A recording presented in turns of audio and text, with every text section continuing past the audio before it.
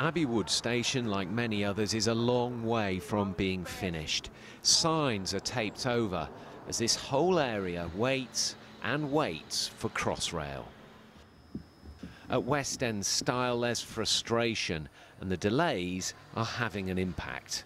We're all waiting for it because obviously we need people to come into the village to use our shops and to know that we're here.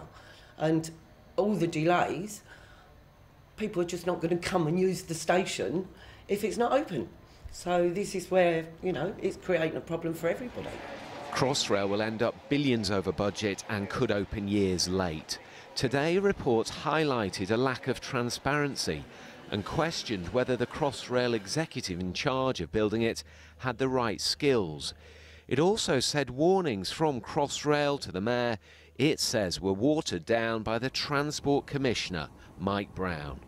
Warnings about the construction timetable were removed, as was another about completion dates being under pressure, and this warning about there not being enough time to complete the testing. The Assembly believe the Transport Commissioner should now consider his position.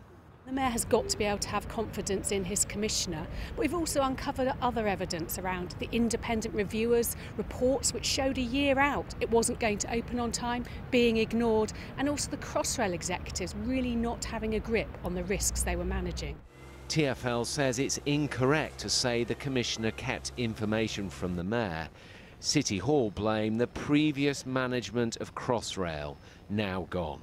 I've got full confidence in the TfL Commissioner, Mike Brown. He was with me at many of these meetings where the previous chair was telling us the central section would open up in December 2018, and he's as frustrated and angry as I am that we were kept in the dark.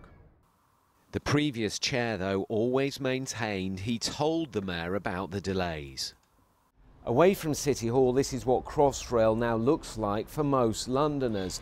This is Abbey Wood, and there are two platforms here meant for the service, and they're completely unused, and the area's been shut off to the general public. We still don't have a start date for this project. Picking up the tab for all of this are London businesses.